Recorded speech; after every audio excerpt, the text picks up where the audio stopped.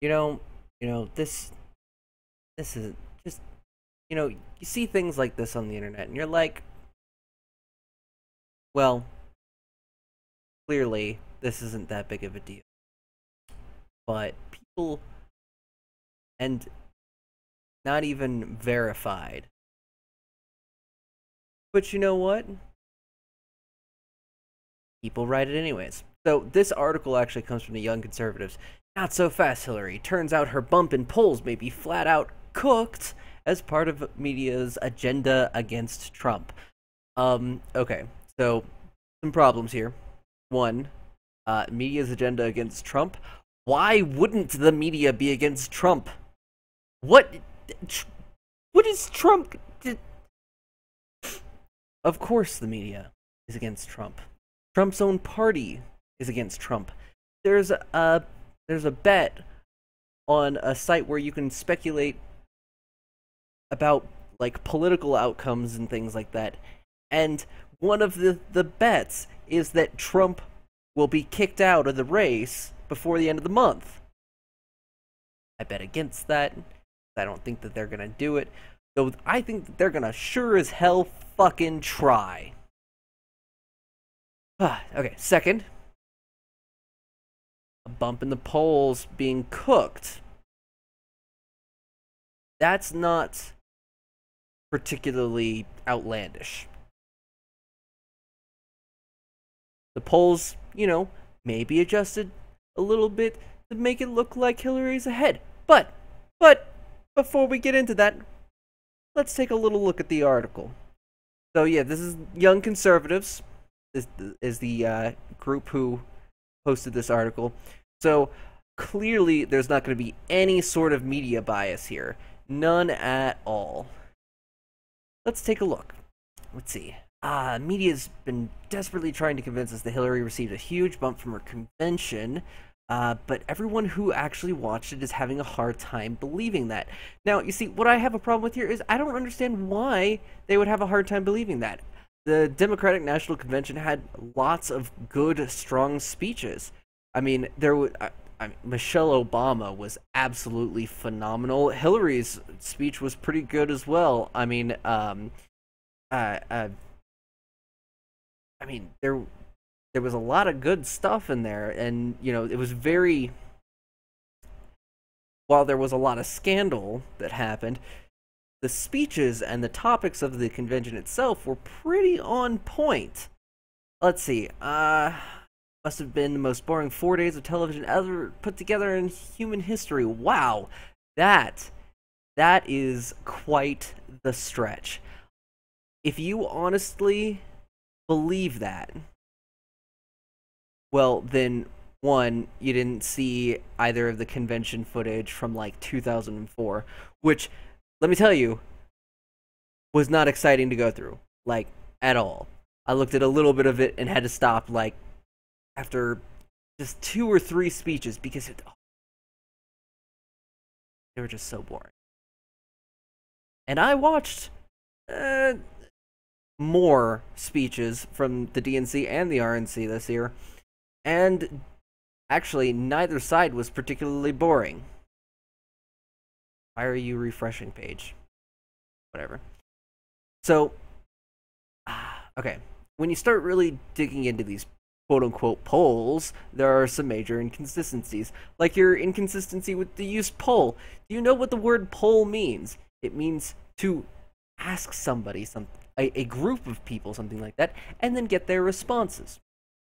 In fact, Reuters basically got caught cooking the numbers on one of their polls. So, the thing is, there's more than one poll.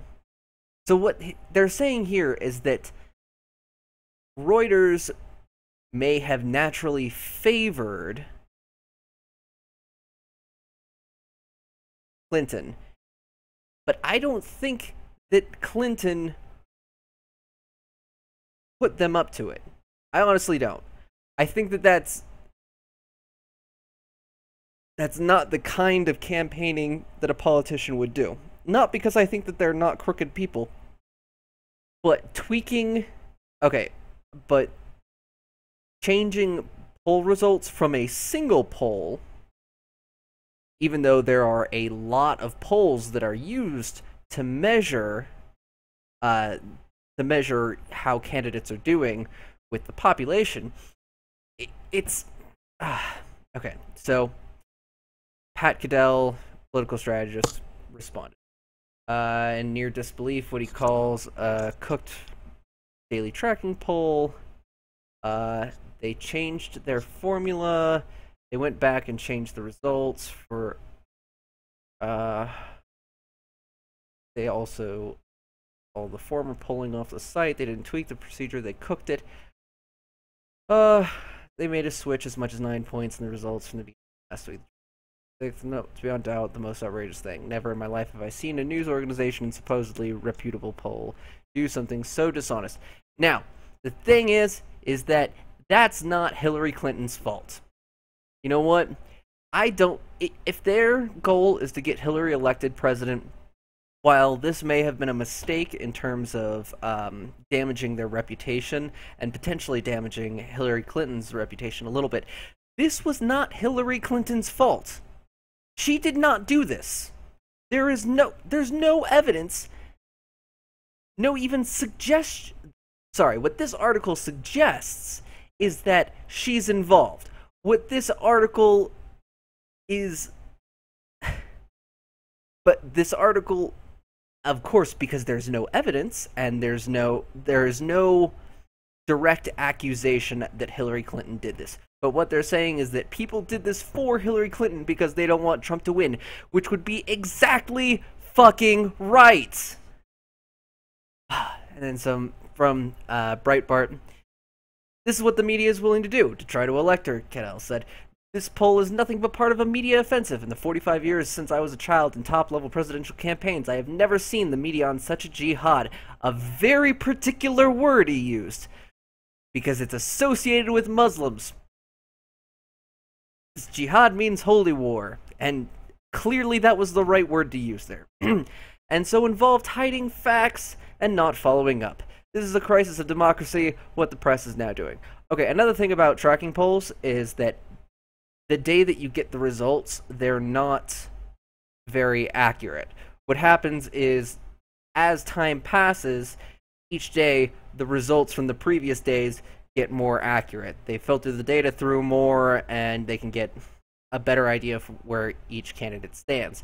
So, a daily tracking poll, you can notice that whenever they show the tracking polls, that there's normally a pretty big margin of error.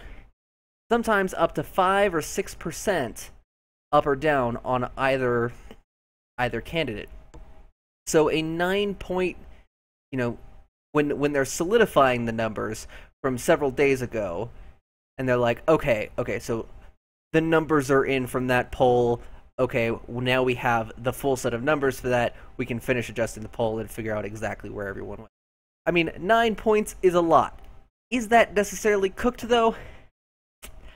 I don't know.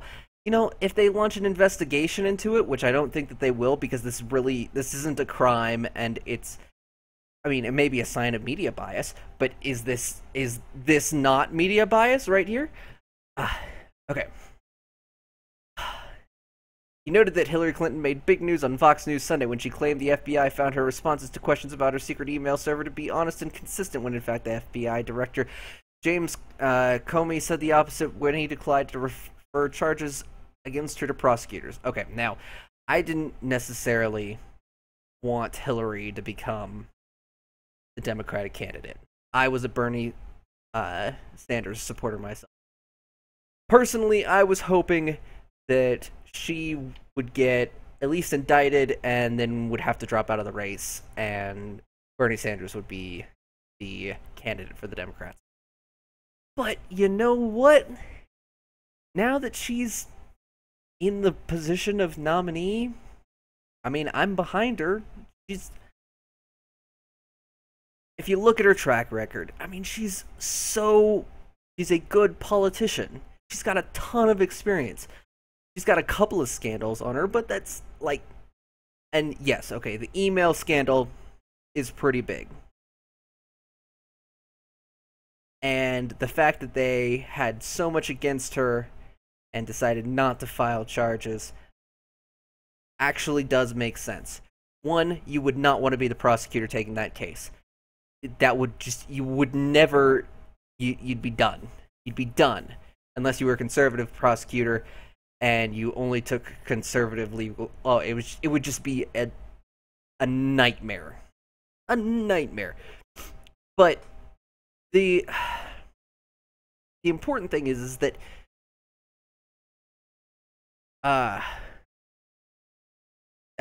anyways. So that is language from another planet, Cadell declared. This woman to make that assertion after all the proven lies should be a big story, but it will not be.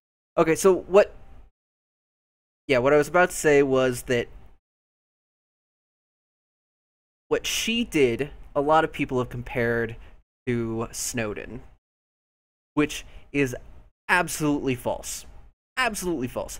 So the difference between Hillary Clinton and Snowden, even though I also don't think that Snowden should have been brought up on charges necessarily, is that Snowden intentionally leaked documents because his goal was to draw attention to the documents and shed new light on the ethical practices which our government takes and transparency and things.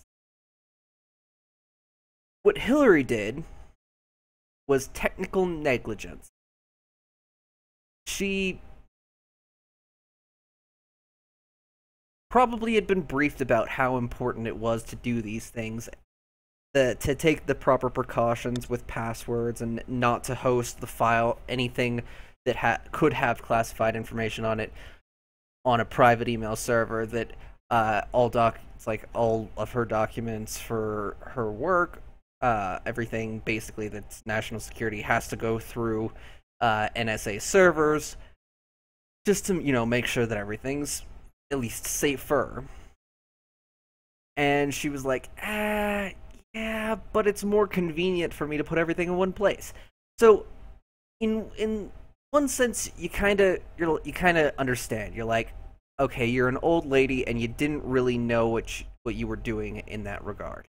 Now, this is a terrible mistake to have to make for a person who is so high up in the chain of command. But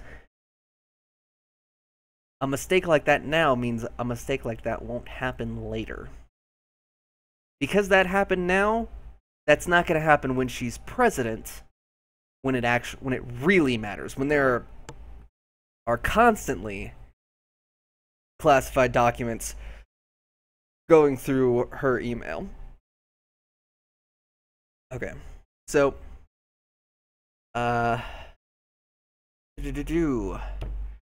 he also noted the contrast between how Donald Trump's appearance on ABC News over the weekend was immediately followed by a round table of commentators attacking him, but Fox News staged no such ambush of Clinton. You know why? Because Clinton is so much harder to tear apart.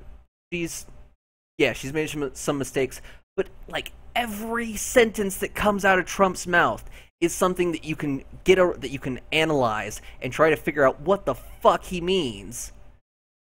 So it's like, of course they went with Trump. Why wouldn't they go with Trump? Because everyone wants to talk about Trump. Because he's an idiot.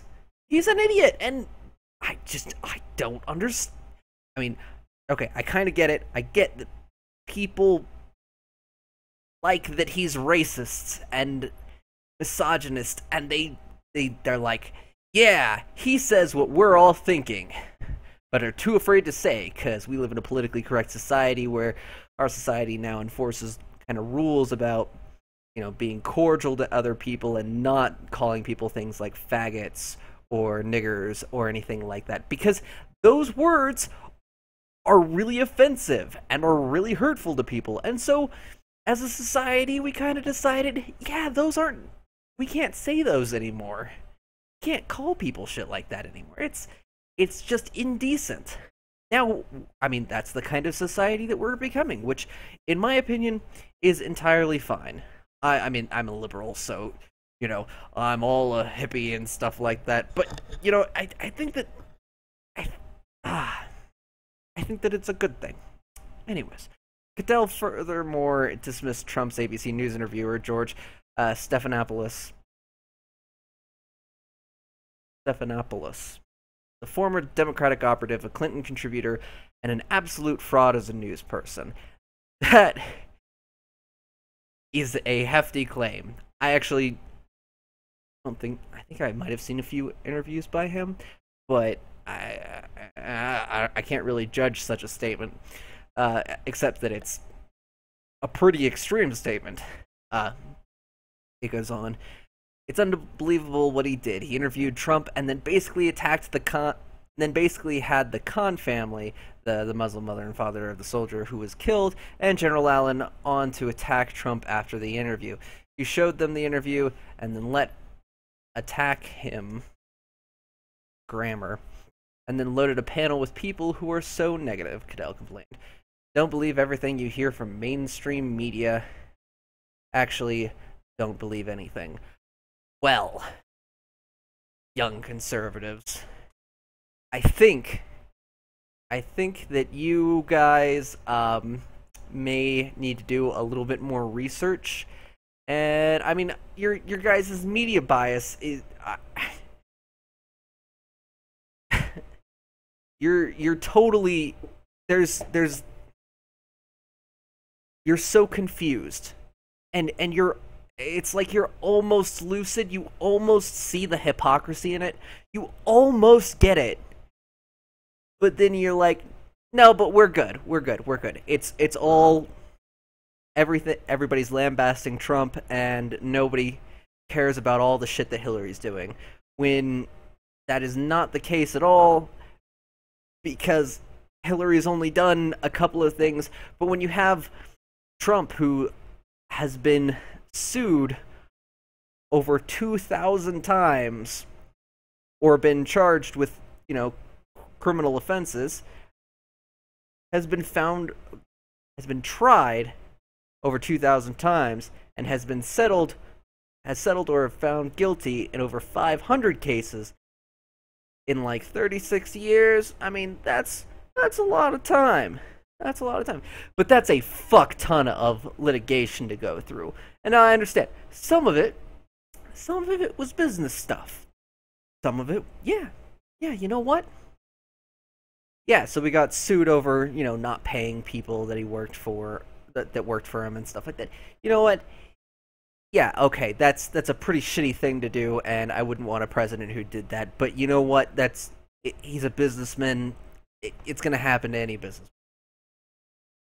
What bothers me, though, are the sexual assaults and things like that are on his record. Which, oh, man.